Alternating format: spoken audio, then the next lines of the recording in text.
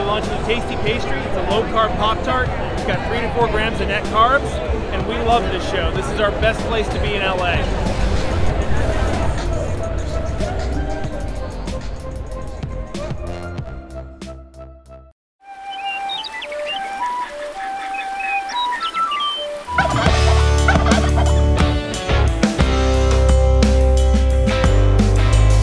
Welcome back to Legendary Foods Muscle in the Morning.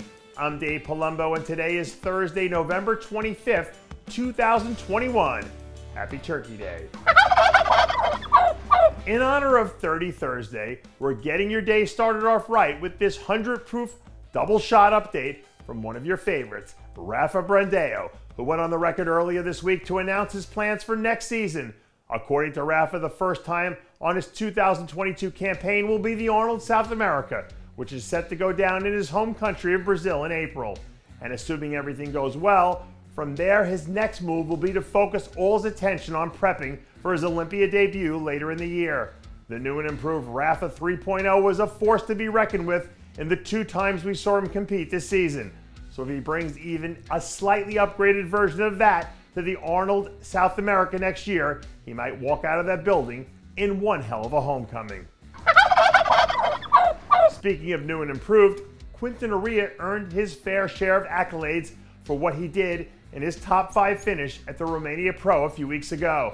But luckily for you, you won't have to wait until April to see him do it again, because it looks like he's planning to hit the Toronto Pro in 2 weeks. Pound for pound, Quinton probably has one of the craziest structures in open bodybuilding, and the new muscle he put on during the off-season was a big part of the reason why he managed to crack the top 5 in Romania. So if he can tighten things up a little bit more in the conditioning department, he should have a good shot at bumping into the top 3 in Toronto. Depending on what time of day you're watching this video, you might be staring at the screen in a sugar-induced coma, trying to figure out if you're hallucinating or if you're really seeing a live video from Cedric McMillan on your screen. And believe it or not, your eyes are not deceiving you.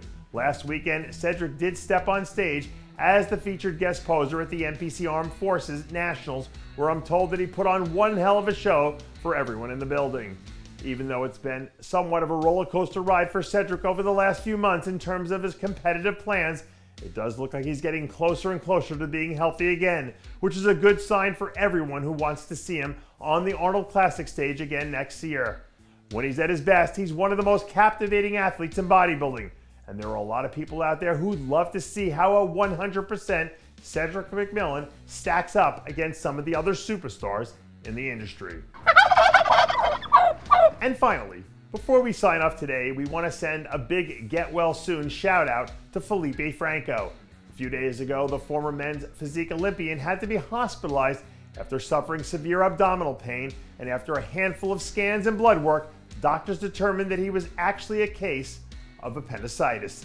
Thankfully, they were able to quickly get him into surgery, and the surgery was a success, and now he's on the road to recovery. But given everything that's gone on in our industry lately, hopefully this will be another reminder to everyone out there to get their blood work done and stay on top of their health. Because you don't want to wait until it's too late. Once the ride is over, it's over. There's no second go around. So it's best to make sure that you're doing everything you can to make it last. And that does it for yet another edition of Muscle in the Morning. I'm Dave Palumbo, reminding you to always be true to your passions, and make sure to follow us on Facebook, Twitter, and Instagram.